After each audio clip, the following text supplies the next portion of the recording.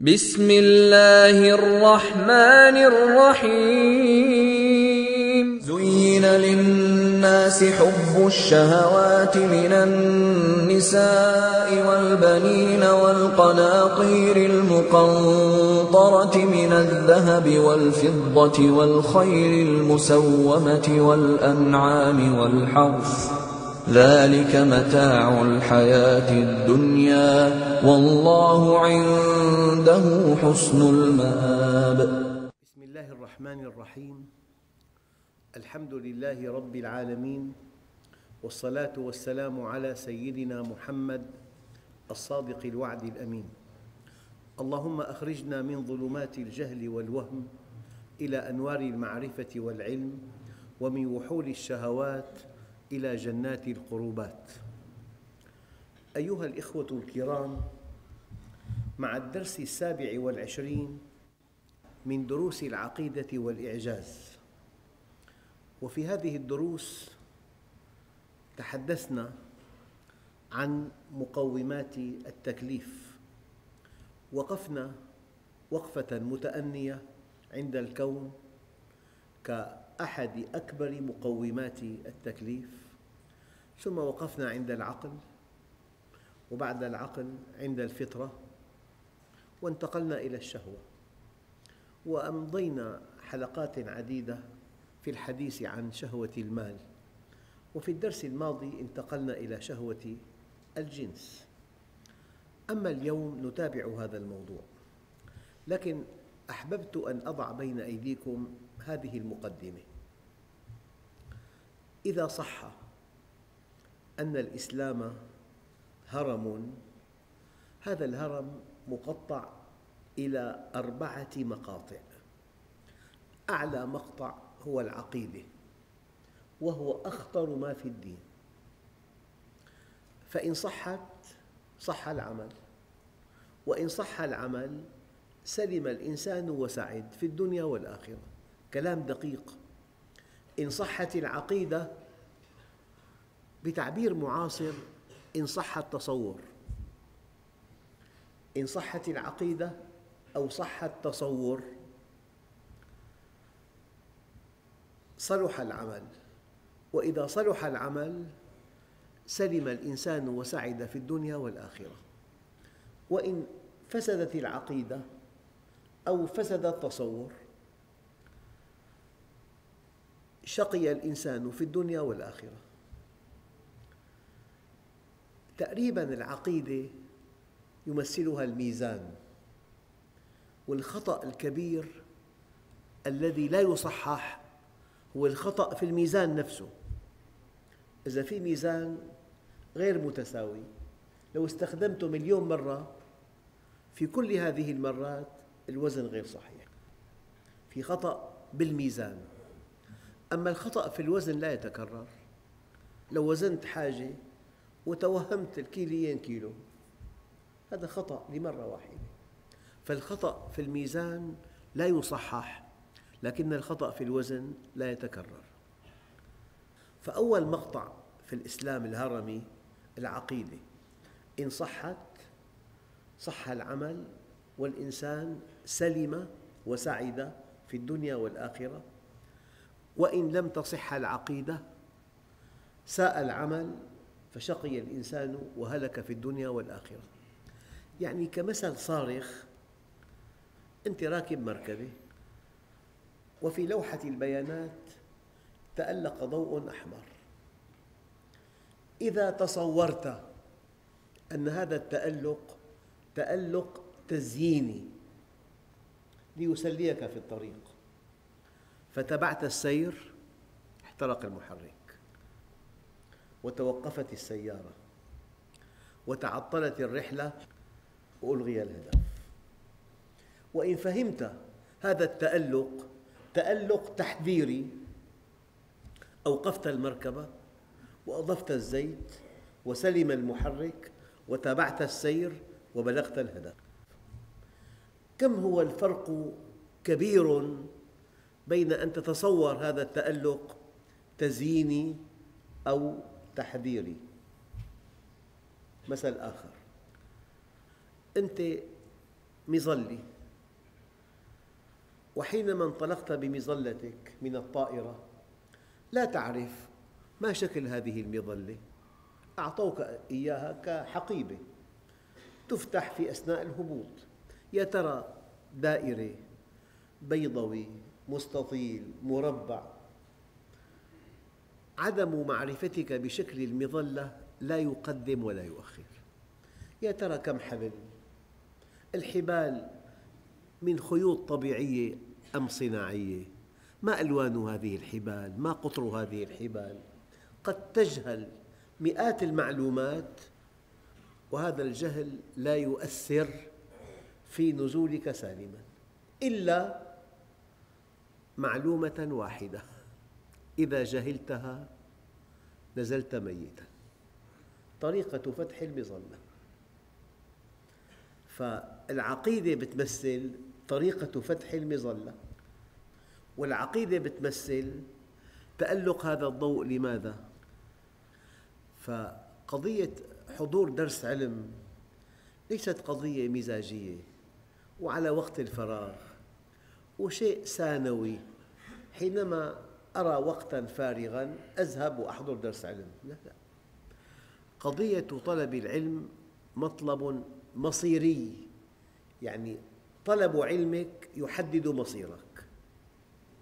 يجب أن تعلم علم اليقين. ما في مشكلة على سطح الأرض بالخمس قارات ومن آدم إلى يوم القيامة إلا بسبب خروج عن منهج الله، إلا بسبب خروج عن تعليمات الصانع. وما من خروج عن تعليمات الصانع إلا بسبب الجهل، والجهل أعدى أعداء الإنسان، والجاهل يفعل في نفسه ما لا يستطيع عدوه أن يفعله به.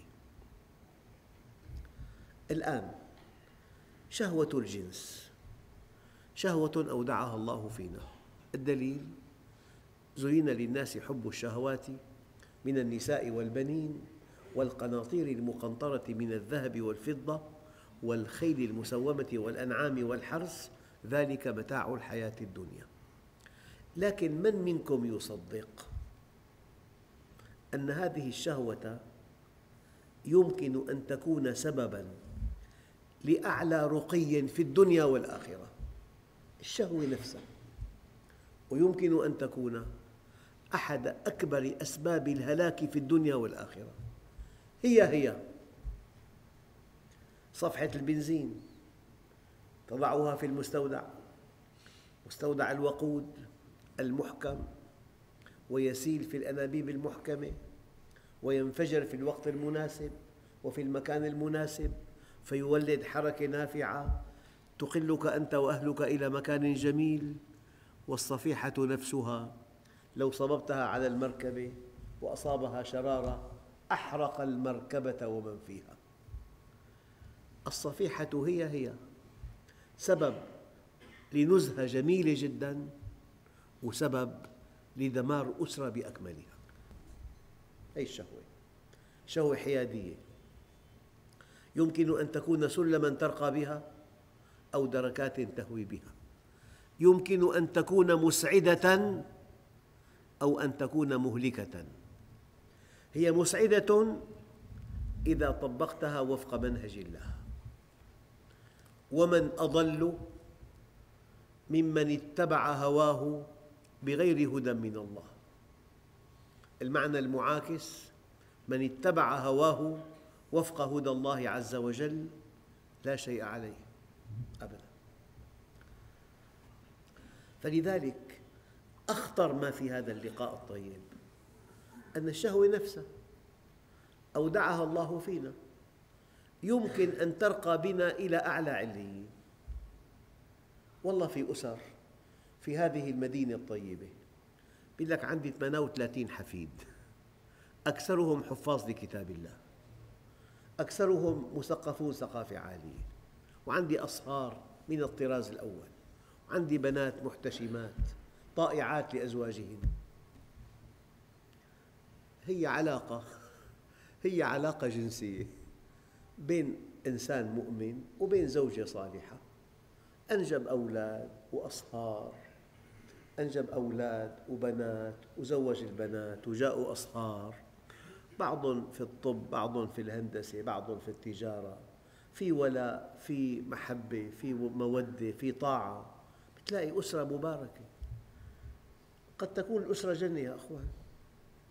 يعني الأسرة التي وفق منهج الله قطعة من الجنة، حتى أن الله سبحانه وتعالى حينما قال ربنا آتنا في الدنيا حسنة وفي الآخرة حسنة وقنا عذاب النار، قال علماء التفسير المرأة الصالحة حسنة الدنيا، تسرك إن نظرت إليها وتحفظك إذا غبت عنها وتطيعك إن أمرتها.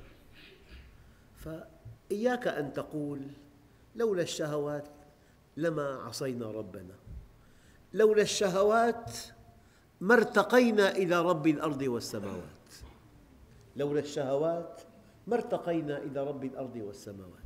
يعني تصور بماذا تتقرب إلى الله.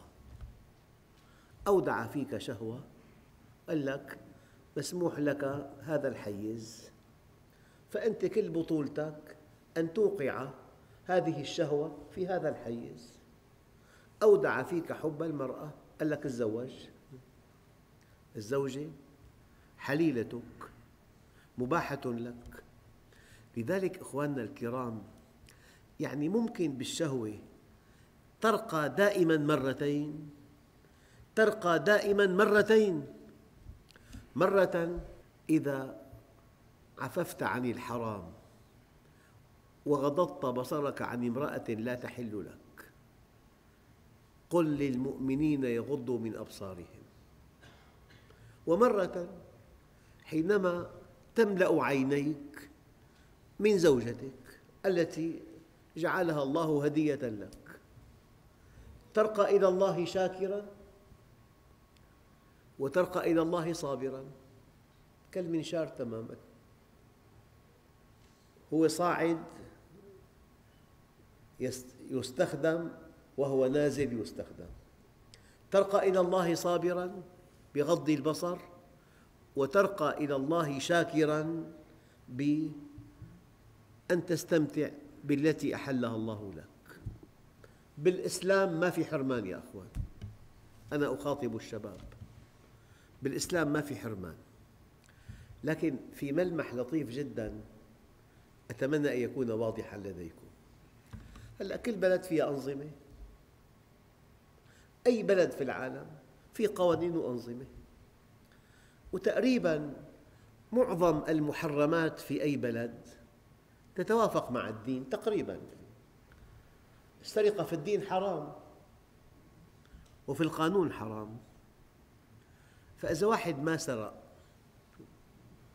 الله أعلم، يا في عنده مدير عام مخيف دقيق جداً مسيطر معه معلومات دقيقة وسائل ضبط عالية جداً، أو أنه يخاف من الله. قد لا نعرف الذي لا يسرق هو لا يسرق خوفاً من الله أم خوفاً من المساءلة، لكن لحكمة بالغة بالغة بالغة جعل الله بعض الأوامر في الدين لا علاقة لها بأي قانون أرضي. ما في قانون في الأرض يمنعك من أن تنظر إلى المرأة إلا الدين الإلهي. قل للمؤمنين يغضوا من أبصارهم ويحفظوا فروجهم. معنى ذلك أنك حينما تغض بصرك يتأكد لك أنك تحب الله، لأن جهة في الأرض لا تستطيع أن تحاسبك على هذا.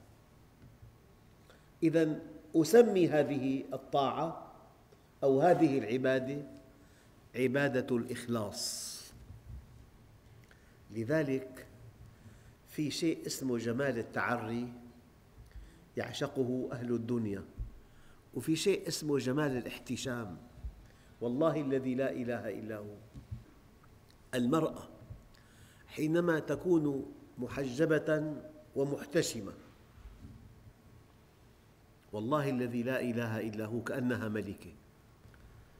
في جمال خاص بامرأة ثيابها فضفاضة سخينة لا تشف، ملكة لأنها حققت جمال الاحتشام، وأدت عبادة اسمها عبادة إعفاف الشباب. عبادة اسمها عبادة إعفاف الشباب. بربك، هل يمكن لشاب ساقط أن يتحرش أو أن يسمع امرأة محجبة كلاما بذيئا؟ مستحيل. ما بدا منها شيء حتى تثير اهتمامه. فالحجاب من صفات المرأة المسلمة.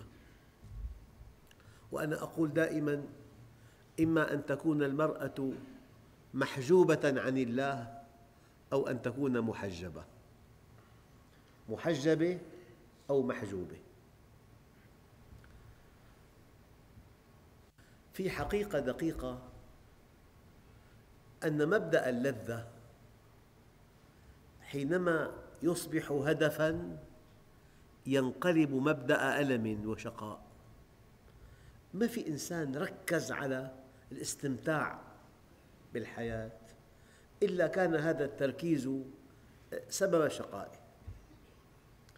يعني أقول لكم هذه الكلمة: الإنسان الذي لا هدف له، الذي ما عرف ربه، يعيش لشهوته، إلهه هواه. وشيء طبيعي جدا أنه كلما انتقل من واحدة طمع في الثانية. شيء طبيعي أن يشقى، لأن الله عز وجل أراد أن تكون العلاقة بين المرأة والرجل علاقة زواج. فأنت عندك واحدة، الواحدة لها شكل معين، فلو طمعت بأشكال عديدة هذا غير متاح لك. أما إذا كان لك هدف في الحياة، هدف كبير، هدف أن تعرف الله، هدف أن تعبده، هدف أن تحقق شيئا في الحياة، سمت أهدافك، وهذه الزوجة التي قسمها الله لك ترضى بها وتراها أكبر هدية من الله. أيها الإخوة، أكاد أقول لكم أن أكبر مشكلة أن الإنسان إذا لم يكن له هدف كبير وعاش حياة متكررة مملة يبحث عن المتعة بطريق مشروع أو بطريق غير مشروع. يعني أنت عرفت الله عز وجل، أنت تعبده، تغض بصرك، أؤكد لك أنك أسعد الناس في بيتك، أؤكد لك. أما إذا غفلت عن الآخرة ولم تعبأ بأهداف الدين العظيمة وعشت للمتعة، لا ترضيك أية امرأة، لا ترضيك أية امرأة. وأنت متزوج تبحث عن أخرى وتبحث عن خليلة، وهذا شيء مألوف واضح وشيء مكرر، وكأنه من طبيعة النفس أنها إذا غفلت عن الله عز وجل تاقت إلى المتعة من أي طريق. الله عز وجل من ملامح منهجه في المرأة أنه أمر المرأة بالاحتشام وأمر الرجل بغض البصر. فغض البصر مدرسة في هذا الدين. أنا أخاطب الشباب، يعني يمكن أخاطب إنسان بالخمسين تاجر كبير أحذره من الكسب الحرام. أما إذا التقيت بشاب ما في عندي شيء أخاف عليه أكثر من أن يفتن بفتاة لا تحل له. لذلك ما تركت بعدي فتنة أضر على الرجال من النساء، وإن فتنة بني إسرائيل كانت في النساء. والشيطان ما له هدف إلا في تعرية المرأة، والتعرية مسلك شيطاني، والتستر مسلك رحماني. لكن لا بد من ذكر حقيقة توضيحها بيتم بمثل. أنت معك هاتف، حولك 50 صديق، ليس واحد منهم معه هاتف، هل لهاتفك قيمة؟ له قيمة هاتفك؟ أما إذا معك حولك 50 صديق وكلهم معهم هواتف، هاتفك له قيمة كبيرة. هذا معنى قوله تعالى: وتوبوا إلى الله جميعاً أيها المؤمنون. يعني ما بنقطف ثمار حجاب المرأة وغض البصر إلا بمجتمع ملتزم كله. يعني أنتم أيام بالعمرة باعتبار في حجاب كامل في مكة والمدينة، إنسان بيجلس أيام وأسابيع ولا يأتيه خاطر نسائي واحد، شيء غير ظاهر، كله محجب. يعني الطعام غير الجنس، الطعام يبدأ من الداخل. أجلس إنسان في غرفة وحده ما في أي علاقة بالطعام، لا في صورة ولا في ريحة ولا في مطبخ ولا في منظر فواكه، ما في شيء أبداً، بجوع. الجوع يبدأ من الداخل، الجنس بالعكس يبدأ من الخارج. إذا بيت نظيف، طريق نظيف، نساء محجبات، بمكان ما في اختلاط، بتحس بإحساس عجيب، بتحس بالنقاء والطهر. الناس ينصرفون إلى أعمالهم، والطلاب إلى جامعاتهم، والصنعة إلى صنعاتهم. الإنسان ينصرف إلى عمله ويحقق هدف كبير. أما استفزاز في الطريق، في المجلة، في الجريدة، في الإنترنت، في الفضائية، استفزاز مثير.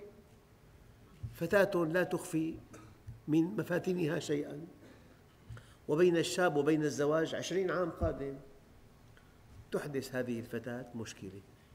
فأنا أهنئ كل فتاة محجبة، أقول لها: أنت عبدت ربك فيما أقامك، أم أقامك أنثى، والأنثى محببة إلى الذكر.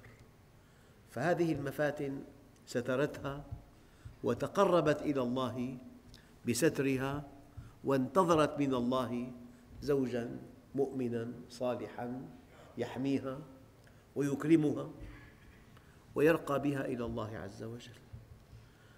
وأقول لشاب ضبط نفسه، ضبط شهوته، وقف عند حدود الشرع، أقول له: هنيئاً لك. وأسمعه هذا الحديث الشريف: ما من شيء أحب إلى الله من شاب تائب، وإن الله ليباهي الملائكة بالشاب التائب، يقول: انظروا عبدي ترك شهوته من أجلي. يعني سهل جداً واحد بال85 يستقيم، ما عاد في شيء أساساً. البطولة أن تستقيم وأنت شاب، كتلة نشاط، كتلة شهوات، ضابط لسانك، ضابط عينك، ضابط أذنك، وكل شيء بحسابه. أنا أخاطب الشباب، أقول لكم هذه الآية: والله الذي لا إله إلا هو، لو لم يكن في القرآن إلا هذه الآية للشباب لكفتهم. أم حسب الذين اجترحوا السيئات أن نجعلهم كالذين آمنوا وعملوا الصالحات سواء محياهم، دققوا، محياهم، دنياهم ومماتهم ساء ما يحكمون. يعني مستحيل وألف ألف ألف ألف مستحيل أن يعامل شاب مستقيم تائب عفيف غاض لبصره ضابط لسمعه ضابط للسانه، ضابط لحركته، بر بوالديه، أن يعامل هذا الشاب كما يعامل شاب متفلت منحرف غارق في ملذاته التي لا ترضي الله عز وجل. سأقول كلمة أخرى، والله الذي لا إله إلا هو، أن يعامل شاب مستقيم ورع طاهر عفيف كما يعامل شاب متفلت، والله هذا يتناقض مع وجود الله. من عمل صالحاً من ذكر أو أنثى وهو مؤمن فلنحيينه حياة طيبة، وعد إلهي، وزوال الكون أهون على الله من ألا يحقق وعوده لهذا الشاب. من عمل صالحاً من ذكر أو أنثى وهو مؤمن فلنحيينه حياة طيبة. أيها الإخوة، يعني أن يقال أن هالفتاة حرة، لا، غير حرة. تنتهي حرية الإنسان حينما تبدأ حرية الآخرين. حدثني إنسان راكبة امرأة محجبة مع بنتها بسيارة عامة، سائق السيارة وضع شريط لأغنية ساقطة. الإنسان العفيف يخجل أن يسمعها وحده. وقفت وقالت للسائق: هذا الشريط اسمعه في بيتك، هذه مركبة عامة ليست ملكك، ملك جميع الركاب، فأنت بهذا الشريط تعتدي على حريتهم. أبداً، الإنسان حر، بس حر في بيته. أما في مركبة عامة تسمع الناس أشياء ساقطة لأنك تطرب لها. مفهوم الحرية مفهوم تفلتي، الحرية أساسها انضباطي، عكس المفهوم السائد. حر، مين حر؟ الدابة الفلتانة حرة، بس أنت منضبط. العوام بيقولوا متعصب، لا، متمسك. فرق كبير بين المتعصب وبين المتمسك. المؤمن متمسك، المؤمن مطبق لمنهج الله عز وجل. لكن أخواننا الكرام، لما الواحد له مجلس علم، بهذا المجلس يشحن تماماً كالهاتف الخلوي تماماً. لو لم تشحنه تطفأ الشاشة ويسكت، ما عاد تليفون، ما عاد هاتف. أما بالشحن أنت في خطبة الجمعة تشحن، وفي الصلوات الخمس تشحن، وفي درس العلم تشحن، وفي تلاوة القرآن تشحن. ما دام في شحن بدرس علم أو بعبادات، أنت قادر على أن تستقيم على أمر الله. فلذلك القضية تحتاج إلى انضباط. أنا بذكر قصة غريبة جداً حدثني عنها إنسان في محطة فضائية وفي بلد عربي. شاب اغتصب 10 فتيات وذبحهن، فباحثة اجتماعية أرادت أن تجري معه حوار في فضائية، والفضائية إسلامية، فاستأذنت وزير الداخلية في هذا البلد ووافق على أن تحاوره أن يأتي به من السجن، وأن تحاوره على مسمع من الملايين. أنا أحفظ بالضبط ما الذي جرى. سألته: ما اسمك؟ قال: لا اسمه. هل أنت متعلم؟ قال: لا، أنا لا أقرأ ولا أكتب. قالت له: هل تصلي؟ قال: مستحيل صلي. طيب، هل تحفظ الفاتحة؟ قال: لا أحفظها، أنا آتي بالتفاصيل لأبين لكم كم هو جاهل. فلما دخلت في الموضوع: لماذا تفعل هذا؟ قال لها: هنن السبب ببساطة. كيف؟ قال لها: من ثيابهن. قالت له: لو رأيت فتاة محجبة، قال له: والله الذي يتكلم معها كلمة أقتله. شايف الشاب هذا الجاهل المجرم يلي اغتصب 10 وقتلهم، وضع يده على المشكلة. هنن السبب. أنا على أثر هذه المقابلة خطر في بالي مصطلح جديد: تحرش المرأة بالرجل. المألوف أن الرجل إما باللمس أو بالكلام يتحرش بالمرأة، أما الثياب الفاضحة هي تحرش المرأة بالرجل. فلذلك أيها الإخوة، الآن في ظاهرة والله مؤلمة جدا: تضع على رأسها غطاء وثيابها ضيقة، كيف متوازنة؟ العورة الغليظة.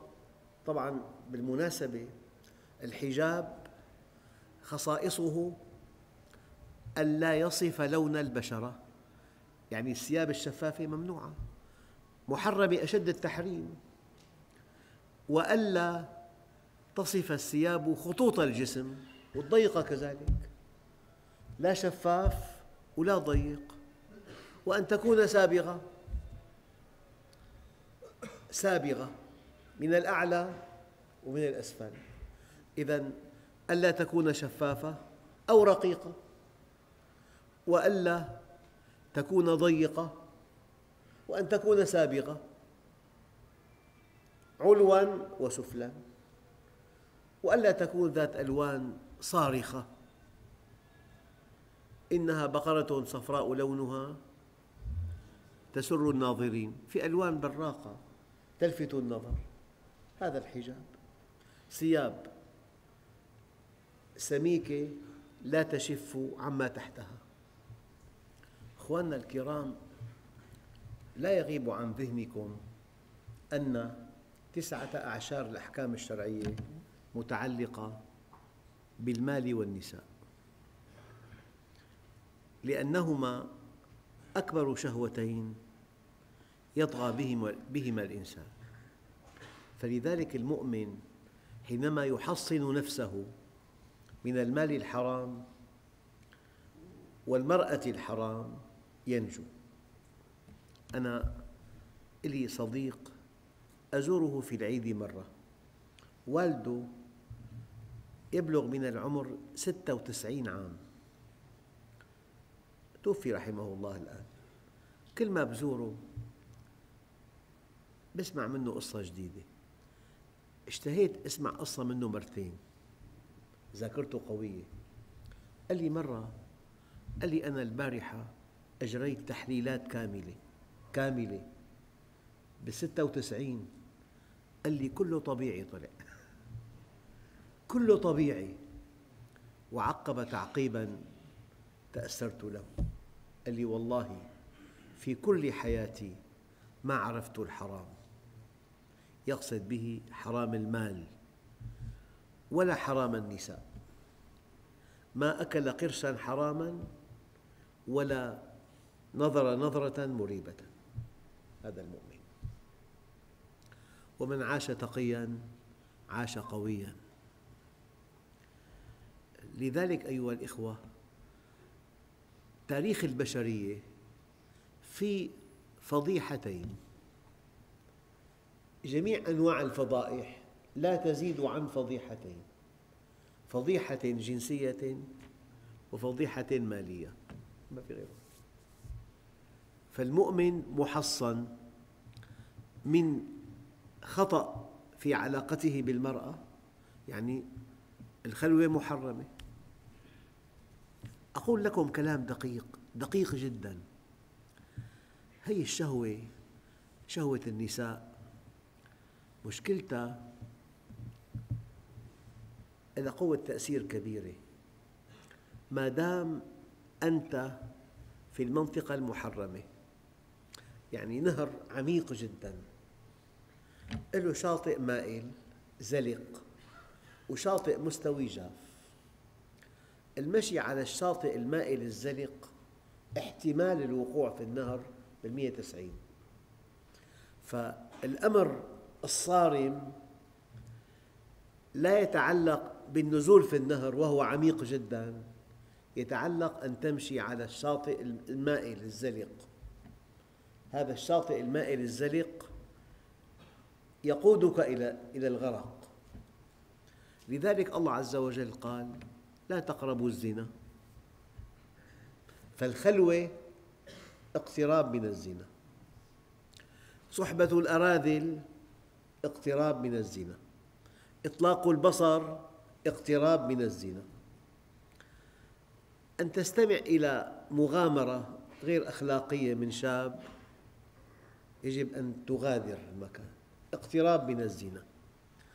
أن تطالع في المجلات اقتراب من الزنا. أن تتابع بعض المواقع التي لا ترضي الله اقتراب من الزنا.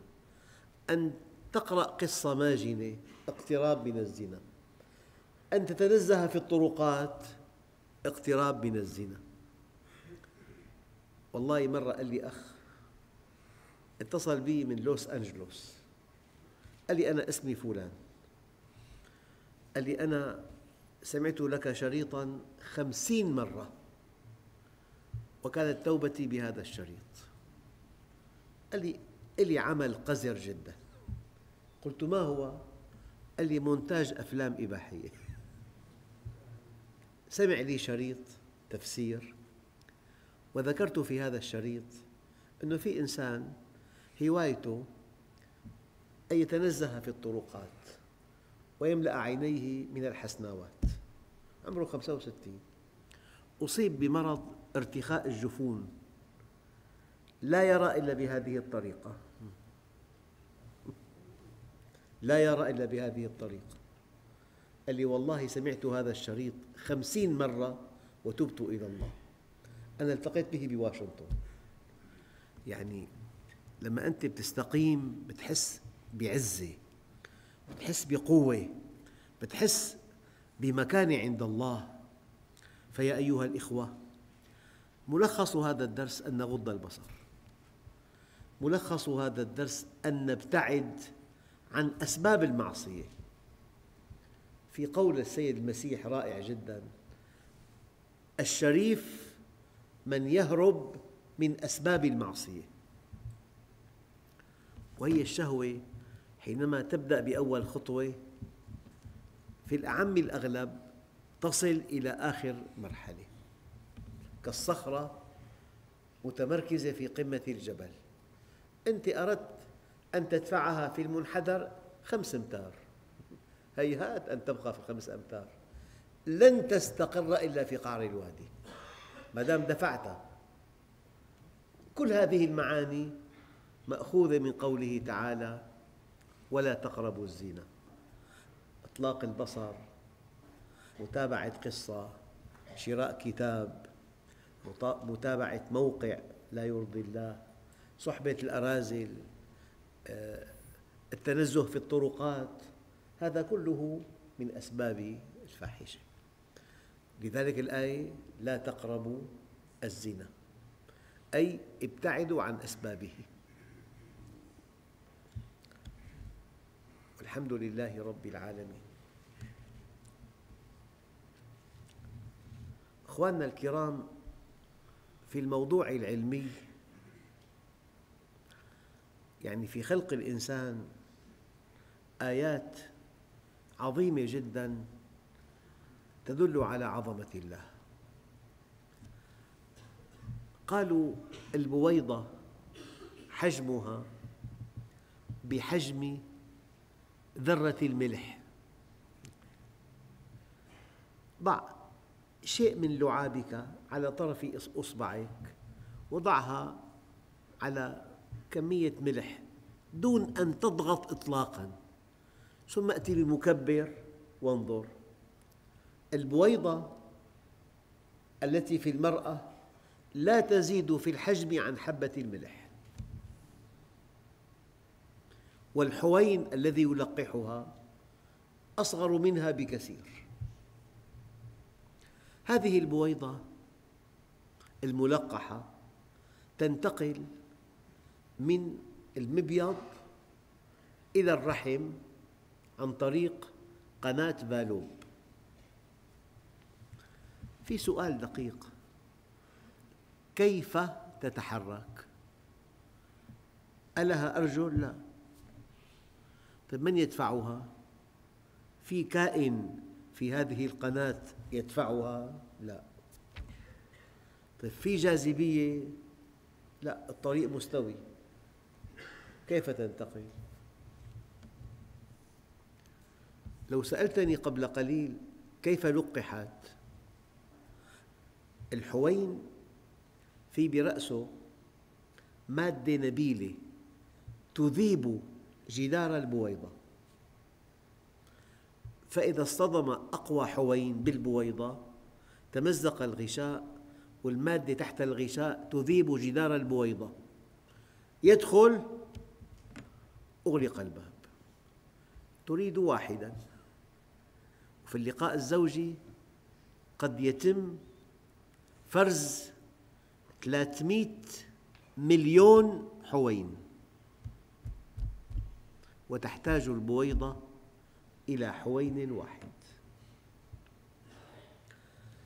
البويضة الملقحة من قناة فالوب إلى الرحم تنقسم إلى 10,000 جزء دون أن يزيد حجمها. فلو زاد حجمها وكبرت توقفت. أنبوب دقيق جداً. أقول لكم بديهيات الطب، مو أشياء معقدة. لا، الطلاب في الثانوي يقرؤون هذا الكلام. أما السؤال: كيف تمشي البويضة في قناة فالوب؟ لو ما مشيت ما كان فيها الدرس. ما كان في دمشق كلها، ما كان في سوريا، ما كان في آسيا، ما كان في إنسان لو ما مشيت. كيف تمشي؟ في هذه القناة أشعار تتحرك هكذا تدفعها. أنا مرة عرضت هذا بفيلم هنا في هذا المسجد. أشعار تتحرك هكذا فتدفعها إلى الرحم وتنقسم. أما الشيء الدقيق جداً جداً أنه هي بويضة تنقسم إلى 10,000 جزيء. في حالة في أثناء تشكل الجنين في رحم أمه اسمها التمايز. ملايين الخلايا تصبح قلباً، ملايين أخرى تصبح رئتين، ملايين ثالثة تصبح دماغاً، ملايين رابعة تصبح أوعية، ملايين خامسة تصبح عظاماً. هذا التمايز يد من؟ يعني الإنسان الذي يكفر بوجود الله نقول له انسجاماً مع ما تقول يجب أن تنمو هذه البويضة مع الانقسامات بنسيج واحد، يعني عظمة كبيرة أو عضلات أو جلد أو أوعية أو دماغ أو خلايا عصبية. أما أنه ملايين قلب، ملايين دماغ، ملايين رئتين، ملايين جهاز هضمي، ملايين عظام، ملايين عضلات، هذا التمايز هو أكبر دليل قطعي على وجود الله عز وجل. والله أيها الإخوة، لو أتيح لكم أن تطلعوا على علم الأجنة أقسم لكم بالله لا بد لكل واحد منكم أن يبكي خشوعاً لله عز وجل. شو هي العين؟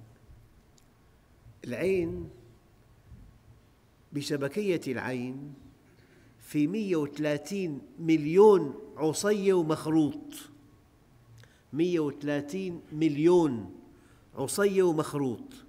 حجم الشبكية ميلي وربع، يعني بالميلي متر مربع في 100 مليون عصية ومخروط.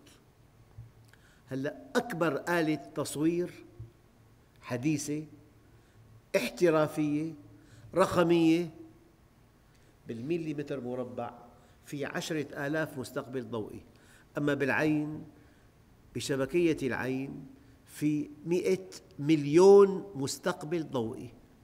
الشبكية ميلي وربع، ميلي وثلاثة بالعشرة، فيها 130 مليون، من أجل أن تميز العين البشرية بين 8 مليون لون. 8 ملايين لون تميز. وإذا ذهبت إلى بلاد بعيدة في الشمال الحرارة 69 تحت الصفر، كل شيء يتجمد، وفي بالعين ماء. يعني بحسب قواعد الفيزياء يجب أن يفقد كل الأشخاص هناك عيونهم. أودع الله في ماء العين مادة مضادة للتجمد. هلأ كل الجسم من دون استثناء يتغذى عن طريق الأوعية، إلا قرنية العين تتغذى عن طريق الحلول. الخلية الأولى تأخذ غذاءها وغذاء جارتها، والغذاء يتسرب عبر الغشاء الخلوي. ألم نجعل له عينين؟ العين وحدها آية، الأذن وحدها آية، الشعر وحده آية، القلب وحده آية. مين فتح ثقب بين الأذينين وعند الولادة تأتي جلطة وتغلق هذا الثقب؟ مين؟ الله عز وجل. يا أيها الإخوة، حينما يقول الله عز وجل وفي أنفسكم أفلا تبصرون، والله أتمنى عليكم فكر بهذا الجسم، بهذا الشعر. لو الشعر فيه أعصاب حس، وين رايح؟ والله أعمل عملية بالمستشفى، عملية إحلاء. بدك عملية بالمستشفى، تخدير كامل. لو في أعصاب حس بالشعر، العين، الأنف، الأسنان. الأسنان، ميناء الأسنان ثاني أقسى عنصر في الأرض. أقسى عنصر الألماس، بعد الألماس ميناء الأسنان. خلق من، حكمة من، قدرة من. أيها الإخوة، كلما تفكرتم في خلق السماوات والأرض ازددتم تعظيما لله عز وجل، وهذا التعظيم يؤدي إلى الخشية. وأرجحكم عقلاً أشدكم لله حباً. وإن في خلق السماوات والأرض واختلاف الليل والنهار لآيات لأولي الألباب الذين يذكرون الله قياماً وقعوداً وعلى جنوبهم ويتفكرون في خلق السماوات والأرض ربنا ما خلقت هذا باطلاً سبحانك فقنا عذاب النار. والحمد لله رب العالمين. بسم الله الرحمن الرحيم. الحمد لله رب العالمين، والصلاة والسلام على سيدنا محمد الصادق الوعد الأمين.